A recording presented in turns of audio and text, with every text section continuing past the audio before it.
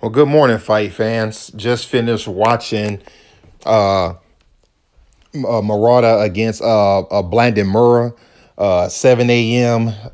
Eastern time. The fight came on. No, I didn't get up at 7 to watch it. It's a little after 11 is when I decided to watch it. It was good to get to see Murata, Murata fight. Generally, when fights come on to Japan over here, that's about what time you're going to get them. 6, 7 in the morning, somewhere generally in that area. But let's talk about what happened in the fight. He wins the fight by 8th round TKO with a brutal overhand right that put Blandamura down on his knees. And when he did get up, I think at 8, I thought the ref made a wise decision by stopping the fight. It was no reason for that fight to go on. He was just basically a walking punching bag, and he was all he really brought to the ring was toughness. And all he was going to do was get beat up on, going into round 9, because it was right at the end of the 8th round. Sometimes you just have to save a fighter from himself, and the referee is exactly what he did there. Saved the guy from himself. Now, let me talk about the pros and the cons for Murata. Number one is he is in his prime at 32. He is a vicious body puncher, which I love. I've always been a fan of body punchers.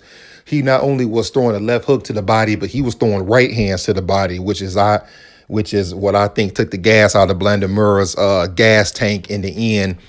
And it caused the knockdown. Now, the commentators I was listening to were saying that the Japanese public aren't happy with Murata because basically he's not like Inoue and he's not like getting these guys out of there. I have to disagree. I think that he's a pretty solid fighter. I think that going to the body takes the gas out of the tank, and not only does it do that, but it also opens the knockout later. Now, the cons I would say about Murata is he still doesn't cut off the ring that well, and his hands are kind of slow to me, in a way. He doesn't really have like quick hands that's going to give a lot of higher ranked guys problems, even though I think that he's in the upper class in the middleweights. I just think that he may have trouble with some of the faster guys, which brings me to what should happen next with him. I know that he's the WBA champion, but I don't think he's ready for the top tier guys, which even though I know he's 32, he doesn't have a whole lot more time to be ready for him. But by the upper tier guys in the middleweight division, I'm talking Alvarez, Golovkin, Charlo, Daniel Jacobs, Billy Joe Saunders, and probably not even Derevyanchenko. I don't know if he's really ready for those guys yet.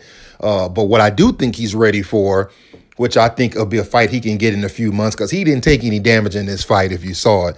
I think a couple of guys that would be good tests for him would be like David Lemieux, Martin Murray, or even Willie Monroe.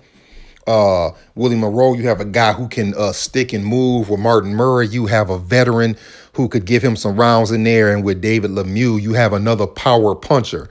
Let's see what he does against another guy who can throw bombs and hit hard the way he does. But that's pretty much it, fight fans. I did enjoy the fight for what it was. Like I said, to be honest, Blandamura was really nothing but a glorified punching bag in there. But Murata, it was good to see him. Like I said, we don't always get to see, guys who fight overseas that often, because they're usually fighting at weird times. This time it happened to be on a Sunday morning. But usually it's on like a Tuesday or Wednesday morning that these guys fight. Like I said, odd times for us over here in the States. All right, I'm going to cut it right there. That's all I got. It was a good victory for him, 8th round TKO. That's all for now. Catch y'all later.